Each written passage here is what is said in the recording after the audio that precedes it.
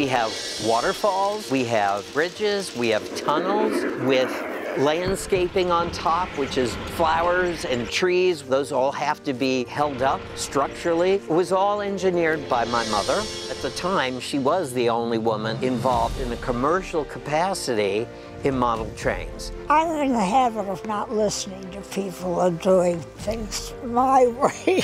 She stopped her business for 2.5 years to build him the most amazing model train museum in private hands in America.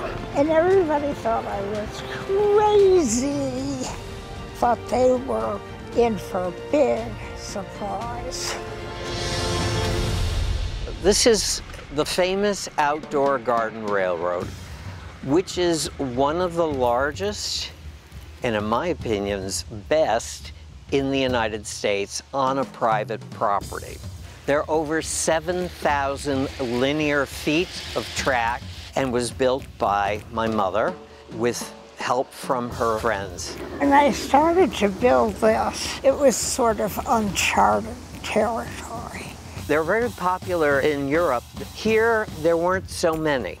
But I've always been the kind of person that dances to a different drummer. When my mother was a young girl, she built these elaborate model railroads, and girls didn't usually play with trains, they played with dolls in those days. I would run those trains all over my house. They went under the dining room table. I started making paper mache tunnels. Now, we cut to me. I was about 6 years old. My grandparents bought my first Lionel train set. And my father quickly pushed me out of the way and said, I'm taking over, these are my trains now. And my mother then quickly pushed him out of the way and said, you don't know anything about trains, I do.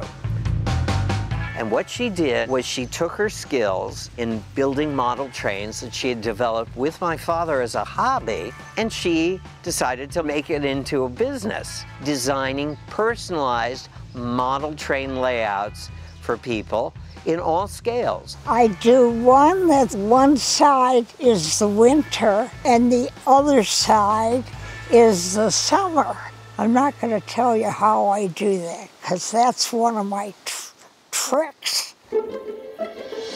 So this is G scale, garden scale, which is very, very big. And you saw the train museum, which is Lionel O-scale, all the way down to itty bitty tiny trains, which go down as small as Z scale, but she only worked as small as N scale, which is still pretty small. She built furniture. I love my train tables. What they are is a piece of furniture, effectively. And you can look down on the top, put your martini glass on top, and there are the trains running around. So follow me, and this will be an example of the way my mother has engineered this. I'm going to use a cane as a pointer. Here, the train is flat. Then this is on a slightly different level. That's a third level. Above it is a fourth level, and then we have a fifth level going past the mountain and the waterfall. Most famous model railroads, let's say, at big theme parks that are outside like this in Orlando, Florida, where the mouse lives. I'm not going to say the name. First, they're not this large. Secondly, they are all flat. This railroad is on many levels because as an artist, my mother likes things to be interesting and she likes to do things differently. After she graduated college, my mother moved to Paris to be an artist. She painted in oil and was quite talented and very good. All the buildings have been custom made and all of the people have to be painted every year. People ask if we cover it up in the winter, and my mother runs the trains in the snow. I had a snowplow train. Of course, it didn't work worth a damn. These trains and train tracks were all built by Aristocraft. These are quite accurate as model trains go in this scale. For the rivet counters, who count the number of rivets on the train. They will send me an email to say, this is train talk. Do you know that your freight consist is not valid? Why not? Well, you have to put the freight cars in a certain way. These people are totally insane and need to be put in an institution. Over here is the railroad turnaround, and over here is Chicago's Union Station. On top are actual asphalt shingles, and you see them layered and layered and layered on top. Now look over there. Yeah. Over here is the farm. My mother always has a little farm on her railroads. My father was a well-known trial attorney, and so here you can see the jail, where unfortunately some of his clients end up, not most of them, just some. I wasn't the one that was mad about trains. My husband was. For years and years, they had this passion together. Then my father was diagnosed with stage 4 cancer. And she said to him, if you live, I will build you the most amazing model train museum that anybody has in private hands. It took 2.5 years. 6 people helping, but I'm not the one who stands back. No, I was all in. It gave him something to look forward to. Every day he would come home and see what the progress was. And she finished it, and he was able to run it a few times, and then he passed away. So this is a great love letter from my mother to my father. Most of the models were built from scratch by my mother. Some are made out of wood, some models are made out of plastic and are kit bashed. Kit bashing is when they take a kit and meld it together with a different kit to get a totally different building. And of course, with her artistic background, she was very into the models.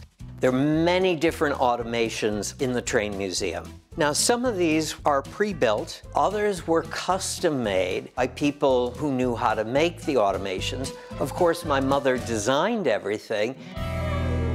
What took a long, long time was to develop the scenery that you see on the back walls. She employed a series of photographers who went around Chicago and took pictures of various buildings, then printed onto wallpaper and put them together into a skyline.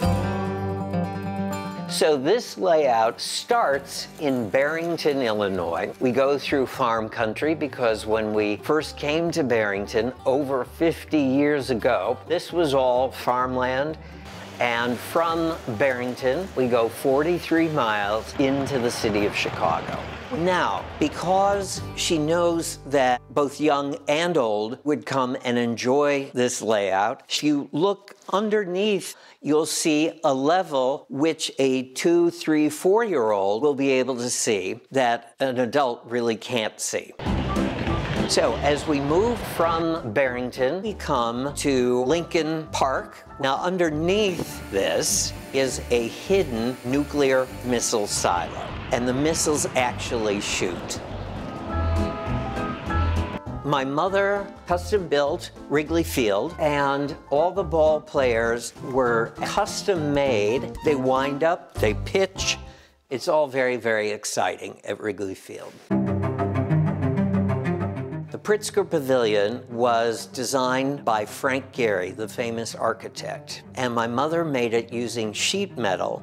My mother created the bean, which is also known as Cloudgate 9. She molded it herself out of clay using pictures, and then had it cast in a kind of an aluminum.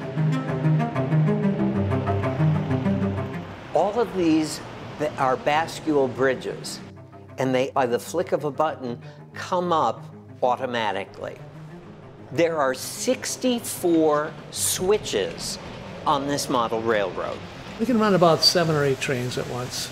Well, it's very complicated. You can see some of the things underneath here, all the wiring, and oh, there's just miles and miles of wire. My bad. They crash quite often, but these are the old school style. And these are very durable. You know, from the 50s, they're bulletproof. Right now, there's a lot of maintenance. They have to lubricate everything. Water features, some of those pumps are not working yet. Now I've got a problem with the signals. There's something wrong there. Here, it takes a village to keep the whole show running. So to offset the cost of running a big estate like this and the trains and keeping everything up, we have tour groups that come through. We have weddings and birthdays, and my mother is the train that keeps the whole thing on track. The coolest thing I have ever made were my children. And then the second coolest thing I ever made were my railroads. I want to thank you for coming. Well, thank you for having us. Oh, not at all. It's my pleasure. Is Andrew in the picture? No. Are you sure? He is- Hey, he Andrew, is get now. out of the picture. I gotta tell everybody what to do.